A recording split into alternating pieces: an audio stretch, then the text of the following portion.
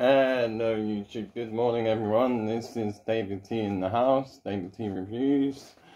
This morning, I'm going to be doing my top 4 predictions. And my top 4 predictions are completely different to everyone else's. I actually think Chelsea are going to win the title. We have a settled squad.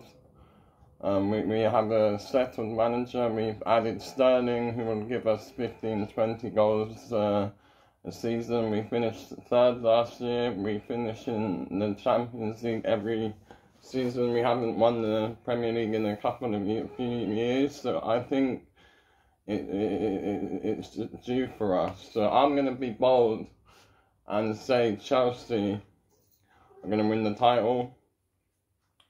Man City are going to finish second. They're just really good. They've got a lot of depth and a really, really good manager, but I don't think they're going to win it again. I don't think they're going to win it every year. Next up, I think Tottenham are going to finish third. They've made a lot of good signings and finished fourth this year. And I think the ones who are going to drop off are Liverpool, because they don't have as much depth as last season. Losing Mane is a big departure. If Salah gets injured, who's going to give them the goals?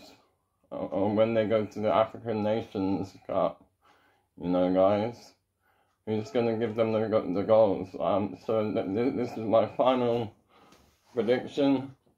Chelsea 4, number 1. Man City 2.